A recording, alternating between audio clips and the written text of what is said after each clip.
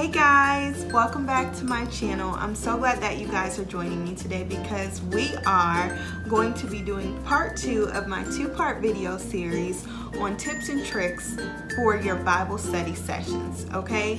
So basically what I'm going to be showing you today is 5 tips on how to get the most out of using your Bible app as an extra study tool during your Bible study sessions. If you have not watched part 1 of my video series, stop this video, go watch that video, and then come back and watch this video. If you have already watched the part 1, I won't hold you up any longer. Let's jump right into the video. And so don't mind my screen because Demont dropped it, and yeah, it's a little messed up right now, but don't mind that. So what I would recommend is that you have an actual account so that you can keep record of like your highlights and the images that you've made in the app.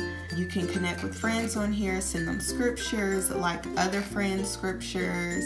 This is what my account looks like, and I can see all of my badges right here. See, it says add friends, highlights, images, like that. So that's the very first thing that I want to show you before I go into the actual tips.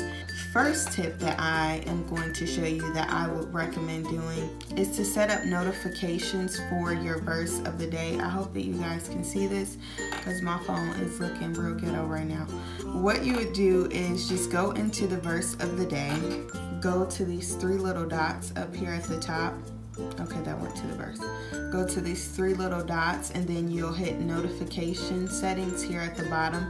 And then I have both set up for get daily push notifications for the actual verse and then for the actual image. I don't know if it's like a specific time that they do it. I'm pretty sure that I didn't set up the timing, but it really helps to get that verse or that image of that verse when you least expect it, and that has really helped me through, you know, some tough times if I'm having a rough day. The second tip, I want to show you how to create an image. They have a lot of really cool backgrounds on here that you can use. They're so pretty. Some of them are so pretty. Really bright ones. Let's just choose this one. Choose image. And so what it automatically does is just it puts the scripture in there for you already. You can change the size, how big you want it. You can change the text. They have different texts that you can change it to. And then this is the color, whether you want it to be black or white. And you can actually choose different colors. Like if you don't want black and white, you can hit on the little dots here, and then it'll bring up other colors for you. Then over here is just if you want it to be set to the side, to the middle, to the other side. And then here is like if you want the background kind of blurred, you can blur the background out. The brightness of it, you can make it super bright or super dim. Then once you're done, you go to the top and save the image here. So I'll just hit save. And so the image is saved, and then where I showed you your account, let's hit done, go to our account, go to images, and then see it'll show you the images that you created. And you can also hit those 3 little dots there, click share, and then save the image, and you can save the image to your actual phone. The third tip that I want to show you, you can actually use the app to compare translations. So what I'm gonna do is just use the verse of the day and hit show full chapter. Right now it's in NIV, you can see at the top, but you can change it to, these are my most used, the NCV version or the King James version. Yeah, they have a lot of different translations in English. But you can also change the language if English is not your native language. They have so many different languages on here, which I think is super cool. What I usually do is I'll read it in NCV, which I think is an easier translation to understand. Once I understand that, I'll go to the King James Version. I'll change it over. We'll read the same passage just to make sure that they are translating the same message and that they correspond with one another. So yeah, I think that's super cool, and it's super easy and accessible to do it that way. What I also think is super cool is the options that you have for sharing scriptures or highlighting them. So down here you can see all of the buttons that you can use once you tap on the verse. So you can tap on as many verses as you like, and once you tap on them, it puts those little dots up under them. That's how you know that they are selected. And then you can choose share, and so you can share them with someone through text message or add them to your notes, which is something that I usually do, or send them through Messenger or Snapchat or whatever you use, or you can just simply copy it. Or like I was telling you, you can create an image out of it, and then it takes you back to that screen that we were at to create an image. So you can create an image out of whatever verse that you want to. And I think that's really cool because it just helps you remember the verse, and you can make it your screensaver if you wanted to. They have so many different colors of highlighters down here at the bottom. You can create more colors with the little dots. You can change the highlight color, but my favorite color right now because of springtime is this pastel purple over here. I just love that color. Once I've highlighted it, now you can check what you've highlighted through your profile like I showed you in the beginning, but you can actually add notes to what you've highlighted. So you can either add notes here within the app, like on the actual whatever you highlighted, or what I like to do is reselect the verse and I'll add it to my notes. And so right here is just trying to add it to my notes just as a random note, but I'll go down here. I would just select daily devotions and then create a new note, or I can put it in past notes that I have created. So that's super easy to do, and you can bookmark it, you can copy it. But I think it's really cool, all the little tools that they have inside of the app while you're actually reading that you can use. You can easily note and highlight things. The next thing that I want to show you is how to search. So right here, when you hit the search button down at the bottom, when you click the search button, they show you a few different topics at the top. What does the Bible say about love, peace, faith, healing, marriage, resurrection? Then they also have these emojis right here, which I think is super cute. You can click on if you're feeling happy or sad or loved or joyful. What I like to do is, if I'm thinking of a specific scripture and I can't think of like the actual location, I'll put in like some keywords of the scripture, and then it'll bring up all the scriptures that have those keywords, and then I can find what I'm looking for there. What I also think is cool is I can put Bible names in here. If I am looking for a specific person, it will tell me where his story is and all of the places in the Bible where his name is mentioned. So the search app is really cool, especially if you know what you're looking for but you don't know exactly where it is. Technology is so cool. It's like the whole Bible is in here. So if you put keywords of what you're looking for, this search bar will find it for you. So I think that's super cool. Now, what I want to move on to showing you is how to use the narrator to your advantage. So what I love about using the narrator to my advantage is, I'll show you the versions that have them.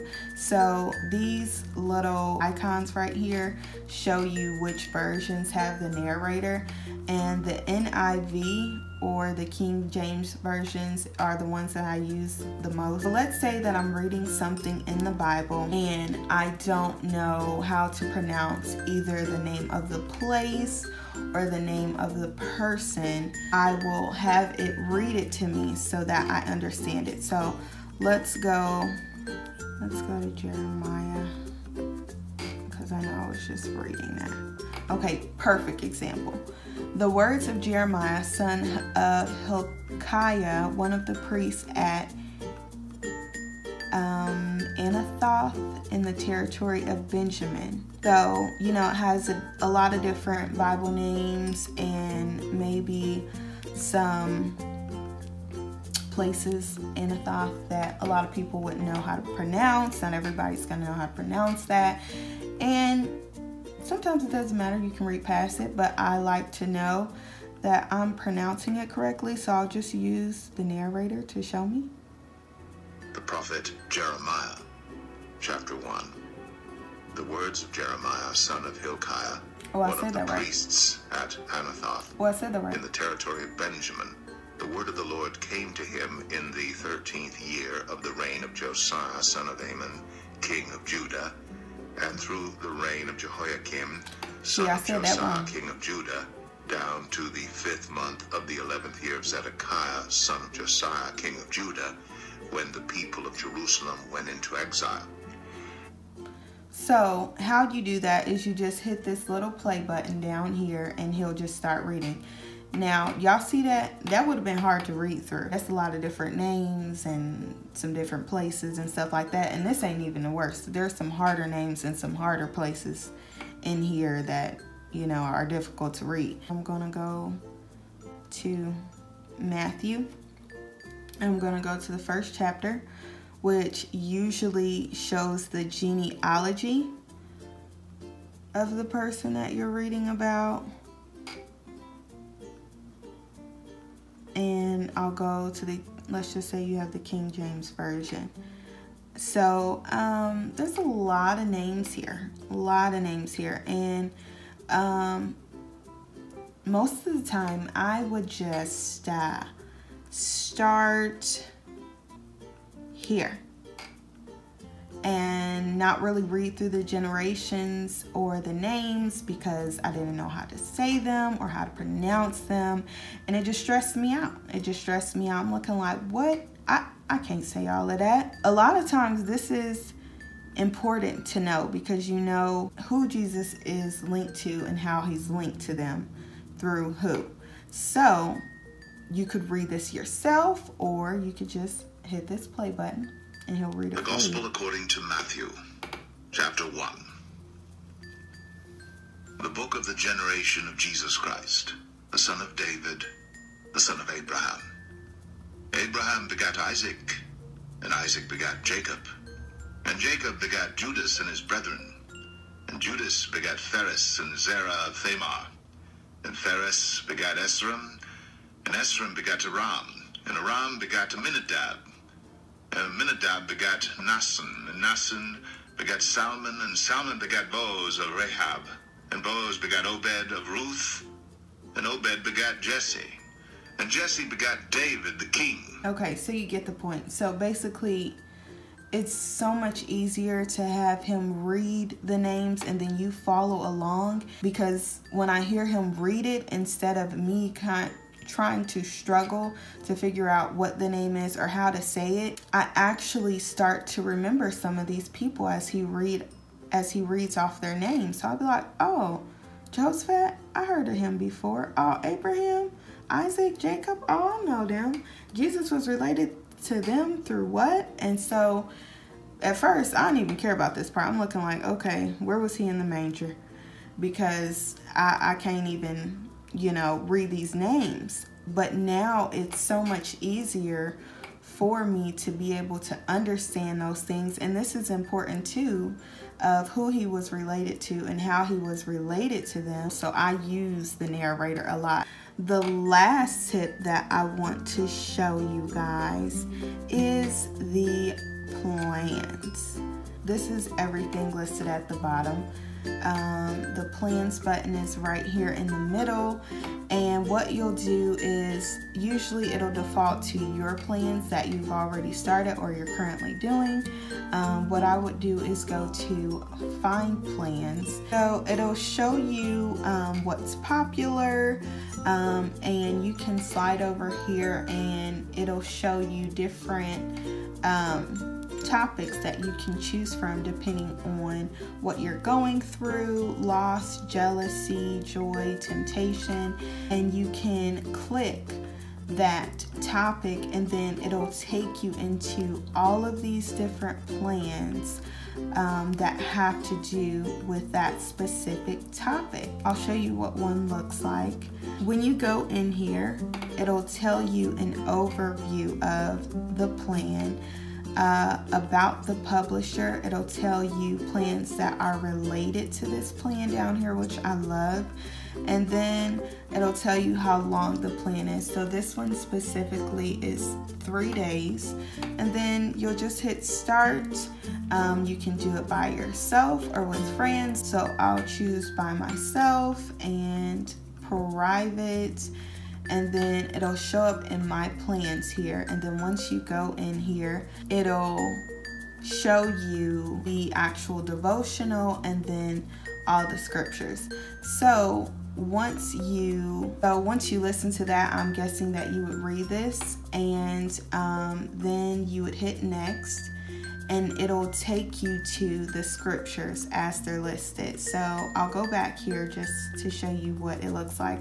So once I clicked past the devotional, it automatically checked that off. And then once I click past and read through these scriptures, it'll check all of these off, and then it'll have the check through the whole day for my first day. And just to keep your Bible study interesting, because you can read different plans on different things and see how different scriptures correspond to different topics. They literally have plans for almost anything that you can think of: marriage, Easter, new to your faith, dating. This is really, really cool because you have specific help for specific things that you may be going through. When my husband is gone on the road, sometimes for work, it's really easy to let the spirit of fear torment you. You know, you hear little things, you see little things in the dark. And so I can just, click the topic fear and read through a devotional about fear and ease my mind and give me some peace behind it. And then it'll give me scriptures relating to fear and things of that nature. Okay, so we've been through all of these little buttons here at the bottom. The last button I'm going to show you is how you can get back to your profile up here and videos. So it also has videos on here that you can watch about the gospel, how to read the Bible, wisdom, just different things. So that was the last tip. So yeah. Okay guys, so that pretty much sums up all 5 of my tips on how to get the most out of your Bible app as an extra study tool. If you enjoyed this video, please give it a big thumbs up. Hit that subscribe button right down there. Guys, I just want you to understand that your Bible study is a big part of our walks with God and our relationship with Him. It is one of the main ways that He communicates with us. So jumping into your word and understanding and dissecting it is very, very important. Know that the Bible is not a boring book at all. There is love stories in there. There is drama in there. There is lots of action in there, some mystery, and most importantly, there is love letters from your Heavenly Father to you. So all you have to do is ask Him for understanding, desire to learn it, desire to understand it, and He'll give you understanding of it. That that pretty much sums up this video. I hope that you guys enjoyed it. I hope that you guys enjoyed this 2-part video series. If you have not watched part 1, I will link it in the description box below. And I hope that you guys have a blessed, beautiful, and productive day. I will see you guys in my next video. Love you. Bye.